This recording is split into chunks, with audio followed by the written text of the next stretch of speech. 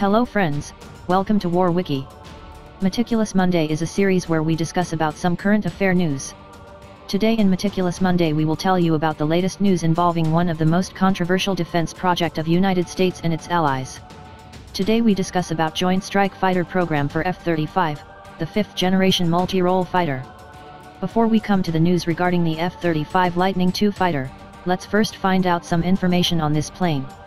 Let's understand what is it that makes this fighter project one of the most expensive and controversial projects in United States defense industry. F-35 is the outcome of the X-35 project, which became the chosen design for Joint Strike Fighter Program or JSFP. The Joint Strike Fighter Program was designed by United States and several other of its allies to replace their air defense and ground support aircrafts with a single cost-effective substitute. The idea was that one plane with slight variations could be used to perform tasks for all countries and all their forces. Countries like Canada, United Kingdom, Turkey, Australia, Netherlands, Italy, and Denmark, apart from the United States, were initially involved in this program. Several more joined later. After a tough competition between Boeing X-32 and Lockheed Martin X-35, the latter won this program and was chosen to replace the F-16, A-10 Warthogs and F-18 fighters of United States, and the Harrier jets of Britain. The program was initially estimated to cost around $1.1 trillion in its full lifetime. Other major F-35 industry partners include Northrop Grumman, Pratt and Whitney and BAE Systems. With an estimate of 2,457, United States was supposed to be the biggest buyer of this aircraft. F-35 were supposed to provide a cost-effective solution to United States Armed Forces, and provide a healthy mix of high-low cost to complement the F-22 Raptors. The Lockheed Martin's F-35, which emerged from the prototype X-35, is the first stealth multi-role fighter in the world. As planned, it can provide ground attack and support as well as excel in air defense engagements. It has three variants: F-35A, the conventional takeoff and landing variant to be used by United States Air Force; the F-35B, short takeoff, vertical landing variant designed for the U.S. Marine Corps; and the F-35C carrier-based catapult-assisted takeoff, arrested recovery variant, which is to be used by United States Navy.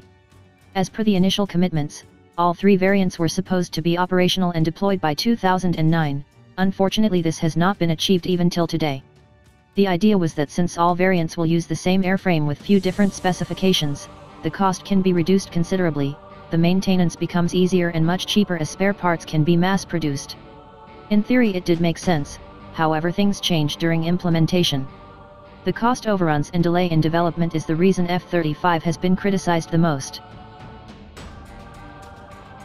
There are two very opposite views regarding this plane. One side considers this plane as a revolutionary fighter. It has a massive speed capability of 1.6 Mach, with almost as much thrust as weight and a flight control system that allows it to be fully maneuverable even at a 50-degree angle of attack. This becomes one of the best air-to-air fighter. The plane is extremely electronically advanced. The electronic edge F-35 enjoys over every other tactical aircraft in the world, may prove to be more important in future missions than maneuverability.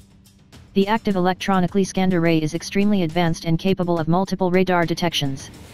This plane also allegedly has capabilities to intercept, read and even jam enemy frequencies, making the enemy blind during engagement. Another key part of the plane is self-aware software, which can assess its own problems and informs the pilot if any repair or changes are needed. The plane can communicate with other planes and support infrastructure almost autonomously. Perhaps the best feature it has, is that it can take off and land vertically.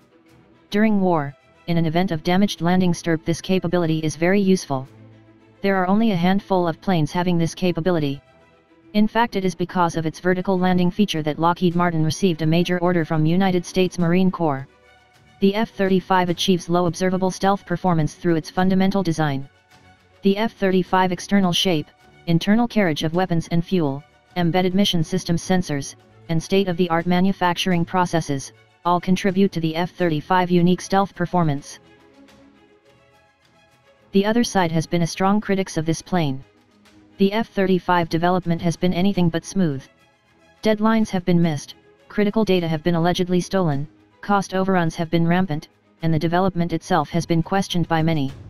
The project has faced several problems right from its development days. In 2009 there were allegations of metadata being stolen from servers, It's even claimed that the Shenyang J-31 of China is the result of this corporate theft.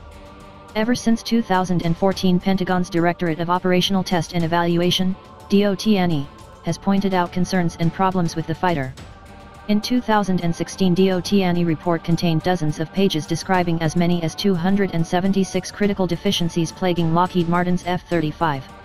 Even the basic safety standards have been questioned in these reports. Recently, newly confirmed Defense Secretary James Mattis ordered the Pentagon to conduct a review of the $400 billion program. There have been many stern critics of F-35, and the list includes prominent names like Pierre Sprey, a renowned defense analyst attributed as a co-designer of F-16 and A-10 aircrafts. Other critics include none other than the current President of United States, Donald Trump himself. Pierre has called this fighter as lemon, a turkey, and even a runaway fighter. He claims that this plane cannot win a dogfight even with 1950s fighters like MiG-21 and Mirage 3, let alone current European and Russian fighters like the Grumman and Sukhoi Su-35. As per Pierre, the addition of turbofans and center which allow the plane for vertical takeoff and landing, makes it extremely fat and bulky. This extra weight results in overconsumption of fuel, due to which the plane cannot remain in air for too long, which is expected of it, if it has to substitute the A-10 Warthogs. The plane cannot be maneuvered at low speeds, which again is expected from a ground support aircraft. Similarly, the tiny wings of the plane makes it virtually impossible to maneuver during dog fights. The bulky body adds drift, making it a poor choice to substitute F-16 or F-18. To achieve stealth, the fighter has only 2 internal bomb bays. Poor bomb carrying capability makes it a poor choice for bombing missions as well. During his election campaign, in 2 separate instances, President Trump called the F-35 program out of control. He is not entirely wrong either. The cost of the project has already reached close to $500 billion.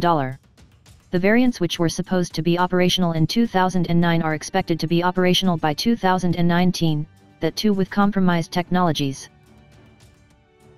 In recent news regarding this mean machine, the U.S. Department of Defense has reached an agreement with Lockheed Martin for the next batch of 90 F-35 fighters. The price of the fighters has been reduced by Lockheed Martin. In a statement released by the aerospace contractor, the deal represents $728 million in savings and an 8% drop in price over the last contract. Lockheed Martin also said that it was President Trump's personal involvement that resulted in closing of ongoing negotiations, and have resulted in a win-win for both US DoD and the taxpayers of United States on one hand, and Lockheed Martin on the other. This new contract will also add 1,800 new jobs at Lockheed Martin's facility in Fort Worth, Texas. This sudden change in stance by Pentagon has surprised many. The Pentagon's green light signals a turnaround for the Lockheed Martin-led F-35 program, and follows months of doubt over the future of the effort to deliver this 5th-generation fighters to the US and its allies. What's more surprising is that President Trump himself had been a great critic of this program, and that many from his cabinet have pointed out the safety and competence concerns over F-35. After becoming the president-elect, he had tweeted regarding F-35 and Lockheed Martin, which made the Lockheed Martin stock tumble quite a bit. Critics say that the F-35 project has become too big to fail, and no matter what, it will get a saving hand from the US government. US allies like Britain too are heavily invested in this project.